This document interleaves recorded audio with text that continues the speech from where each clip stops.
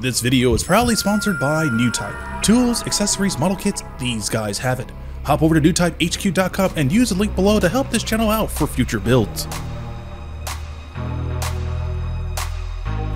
Hey, what's going on my dudes and dudettes, and welcome back to another exciting build from the good folks from Bandai, Japan.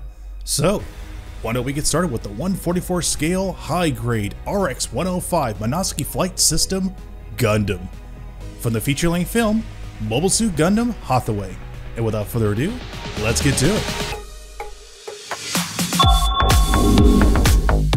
Welcome back my dudes and dudettes to another unique build from the good folks from Bandai, and if this is your very first time onto this YouTube channel, welcome! So before I get started and explain why I jump on to building the RX-105 Gundam, I need to give a huge shout out to Deus Ex Mecha. Now for the record, I did not have any interest in wanting to build his model kit, no interest at all, but after reading his heartfelt message and seeing tons of memes of the classic Doritos shaped Gundam, I thought to myself, you know, I'm not a really big fan of building high grades, but if I can take what I've learned from previous model kits and then interlock them together, I can actually do something pretty amazing with this unique Monosaki flight system. So I am finally jumping back into the fray of building another high-grade 144 scale RX-105 Gundam. Now, at first glance, I was a bit hesitant to build this model kit because after looking at tons of pictures of the Penelope model kit, I didn't like that design at all, but this one right here is definitely a big drastic shift when it comes to a classic Gundam look. Love the bold shoulders, love the dynamic posing, and overall, I love the overall design aesthetic.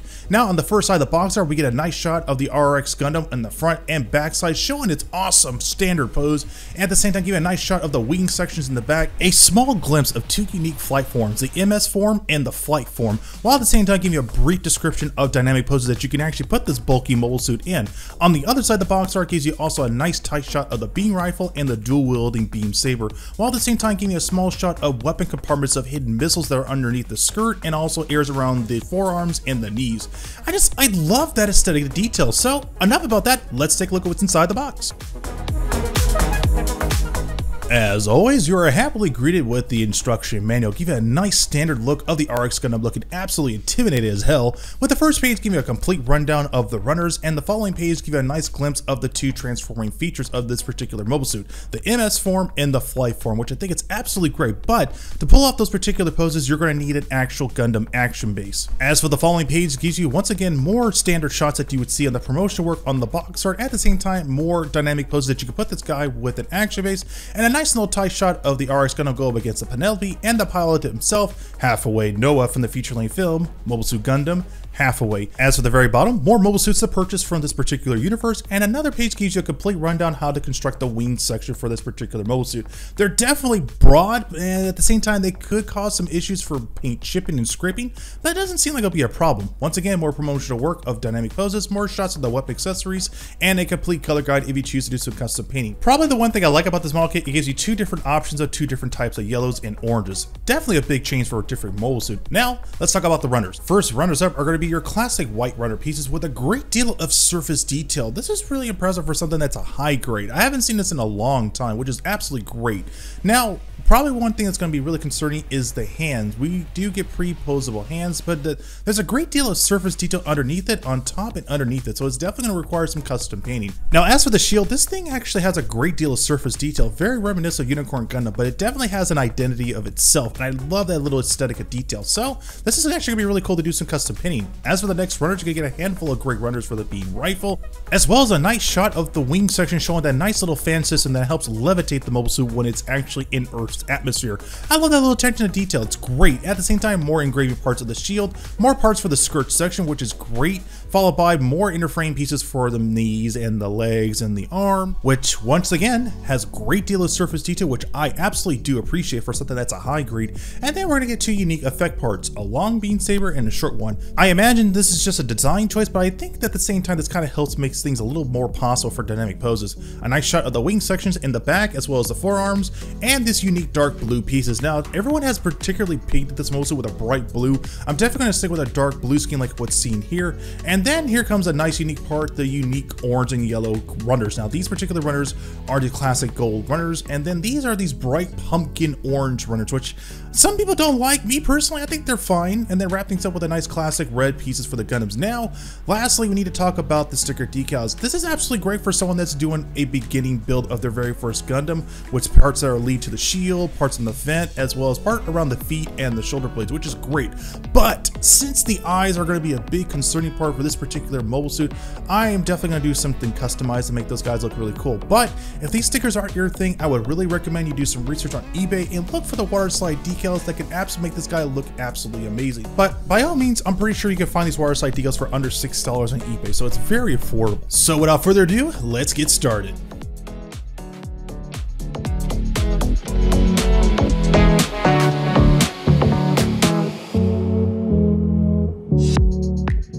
So as always, before I get started building this particular mold suit, I need to take a step back and evaluate which areas I'm going to tackle first. So right off the bat, this particular mold suit does not have any clear runners. So this is definitely going to require a lot of finessing and a lot of creativity to make these areas really pop out. Now the one area that definitely stand out the most to me in the film is these little vent sections underneath the shoulder blades of this particular mobile suit.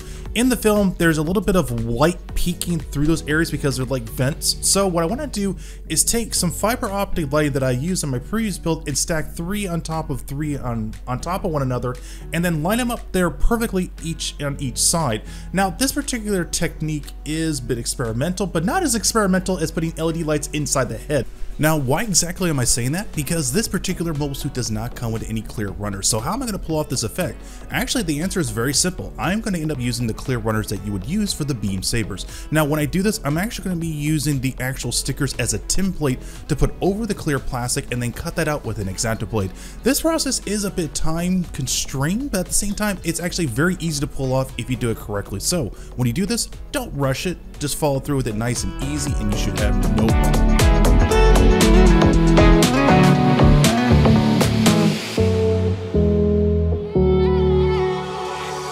There's no need to complicate things.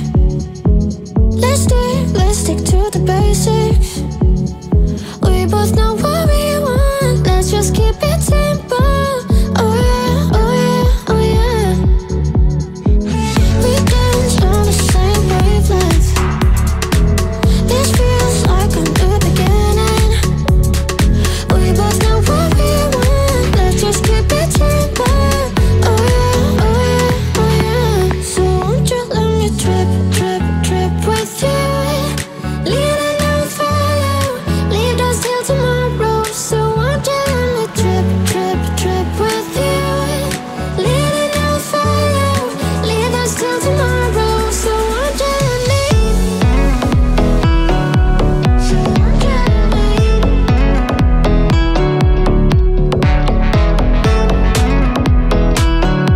So won't you let me? I dream that if I can hold you close, you can be my antidote. Let me run away through the night. Let us leave the world behind. Give in and keep yourself thinking. Tonight, let go as you're dreaming. I was feeling down low, you just brought me straight up. Oh yeah, oh yeah, oh yeah. Oh, we're higher than the ceiling. I feel everything is spinning. I was feeling down low, you just brought me straight up. Oh yeah, oh yeah, oh yeah. So won't you let me trip with you? Leaning on follow, leave us till tomorrow. So won't you let me trip with you? Leaning on follow, leave us till tomorrow. So won't you let me? So won't you let me? Holy cow, that came out better than I expected. So after much success, I managed to hollow out just enough plastic to actually put in 2 Pico LED lights is going to make this guy look really cool. So this guy is ready to be painted. Now the biggest challenge is going to be actually cutting out these particular yellow runners. Now I'm going to be following the groove section, what you see here, to cut out that section out just evenly enough, so that way I can sneak in 3 stacked on stacked fiber optic lightings to make this area pop out. Now you could use some methods to diffuse it, because the LEDs that are going to be installed in here are going to be very bright, but I think the method I have here will do just fine. Now I need to get these guys ready to be painted.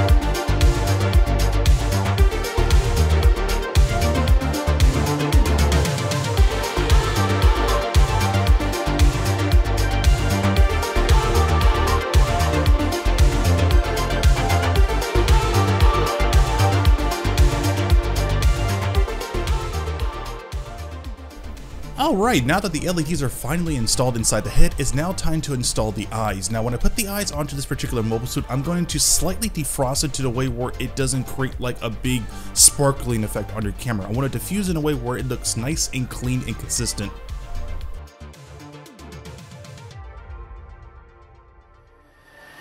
I don't know what I'm missing, but you're missing all along. I'm just begging you to listen. Can you listen to me at all? Oh, I'm sorry, I just don't get why you're caught up in this mess, but I'm not trying to guess no more. And I'm sorry, I don't know why you're pushing me to the side. I just can't handle your pride no more. It's like an evolution in your brain, burning like a fever that you can't contain. Grow into your soul, be as cold as stone, but nobody will notice cause you're always on your own. Maybe it's somebody that you don't like, will you keep letting them control your life? Don't you see you know you're gonna be alone? Why don't you take a moment to get off your throne and show me what you got? Instead of thinking that nobody cares and pushing everyone away, what you got? Instead of trying to convince yourself that nothing's gonna be okay, what you got? Instead of blaming somebody else, think you've got a little more say, what you got? Won't you show me what you got? Can you show me what you got? I don't know what I envisioned, but the vision could have been wrong. I'm just trying hard to listen. If I listen, can you be strong? Be strong. There's just been way too much stress. It could be me, I confess. Maybe we just need. So this time around, I'm going to try something drastically different for the thrusters. Instead of sticking a chip LED light in front of the thrusters, I'm actually going to diffuse it, but actually make it light up accurately by putting an Evans designed side fiber optic in front of the LED lights. This is going to help prevent the twinkling, but at the same time making the glow effect consistent. Maybe it's somebody I used to like. Will I be running from it all my life? Don't you see you know I'm gonna be alone? Why don't you take a moment to get off your throne and show me what you got? Can I show you that somebody cares if you keep pushing me away? What you got? Am I just trying to convince myself that everything will be okay? What you got? Instead of listening to someone else, could I have a little more say? What you got? Won't you show me what you got? Can you show me what you got? It's like an evolution in your brain. That you can't contain. It's like an evolution in my brain. It's like a fever that I can't contain. I don't know what I am missing. Are you missing me at all?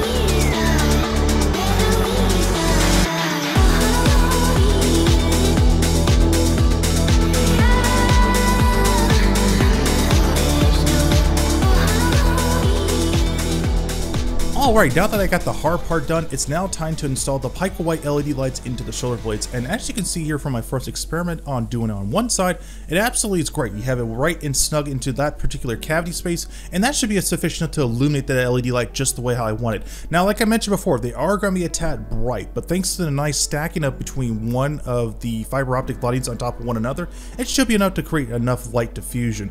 Now, the question in this particular method, how am I going to stack these guys one on top of another? Just use some Bob Smith super glue to stack up on top, and then once you get them at the right kind of angle, then you're going to try your best to line it up just perfectly on these particular designated areas and then cut them off. This process is very lengthy, but at the same time the results are absolutely worth it.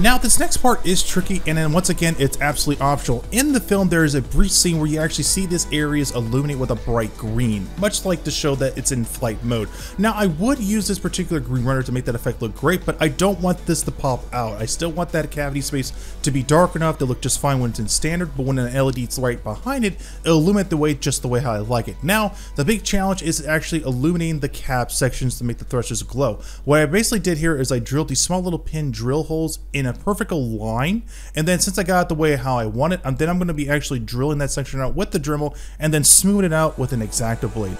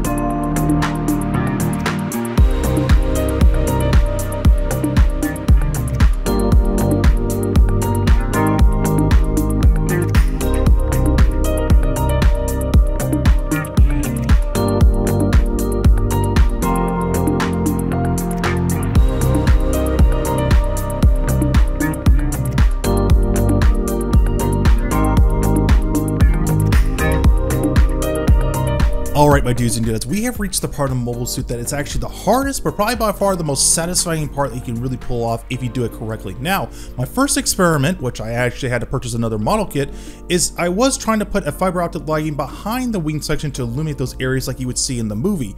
After much failed attempts at trying to get it nice and clean and consistent, I then had the bright idea, why don't I just use the fiber optics on top of the surface and then bend it at an angle to my choice and make it look just like how it's seen in the film. This process is actually very, very delicate, but at the same time, it actually gives you great results. So as you can see here, I'm going to be pre-drilling some holes to where the actual fiber optic hole is going to be positioned when I bend it, and then once I get that done, and then I'm going to get these guys ready to be painted and then ready to go for installation.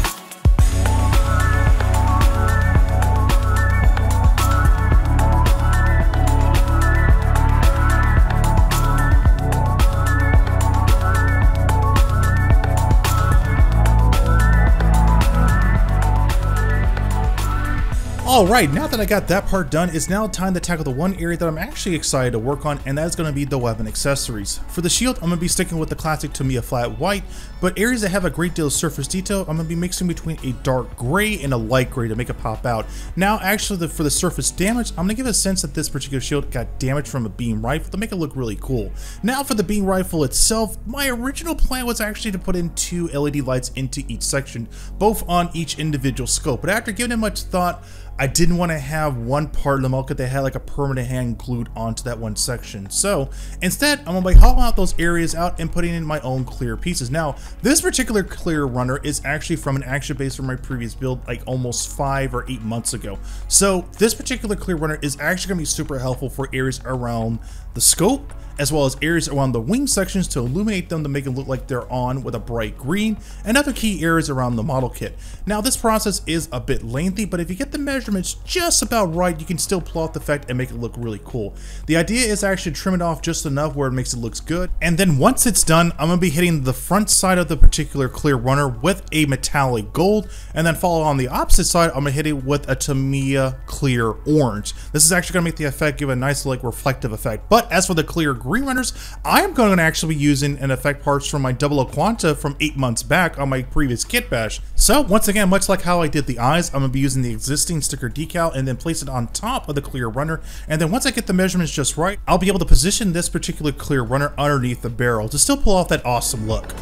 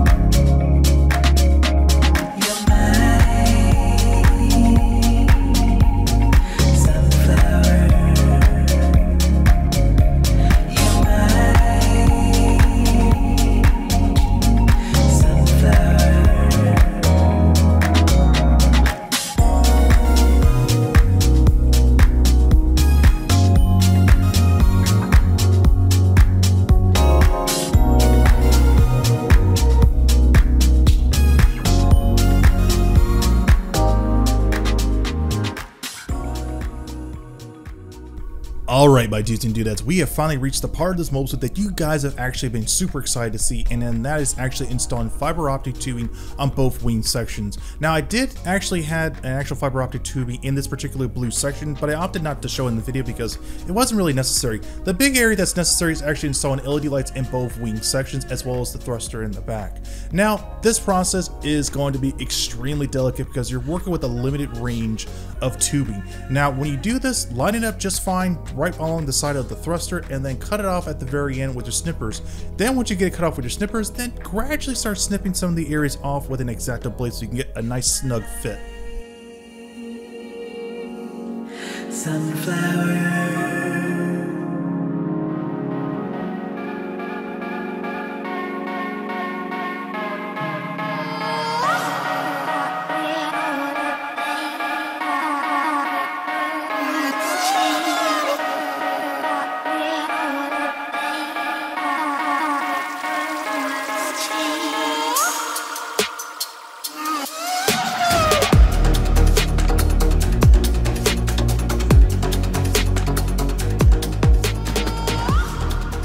Alright, my dudes and dudettes, so as you saw previously in the video, this part I actually took the liberty of drilling pre-drillable holes so that way I could sneak in the fiber optic in to lock it into place. Now, when you're working with this particular fiber optic, this is where it gets very difficult.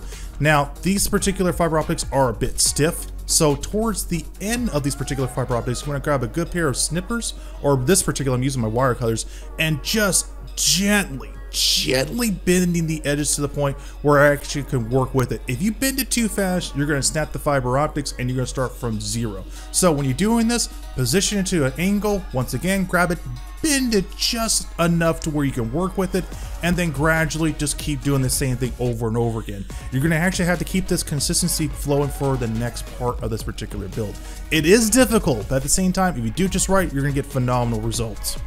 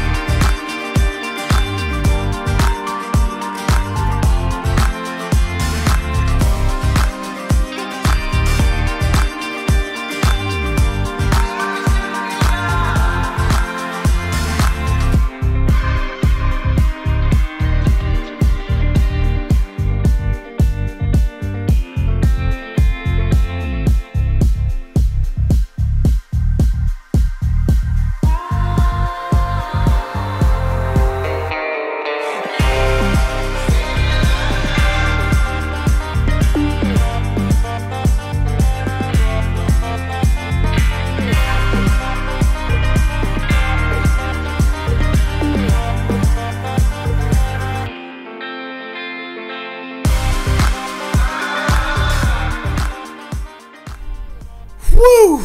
This was quite an adventure. Managed to get everything done for the upper body. In many ways, if you wanted to stick with the torso section, you're pretty much done with this model kit. But since we have the legs left, let's get this part done.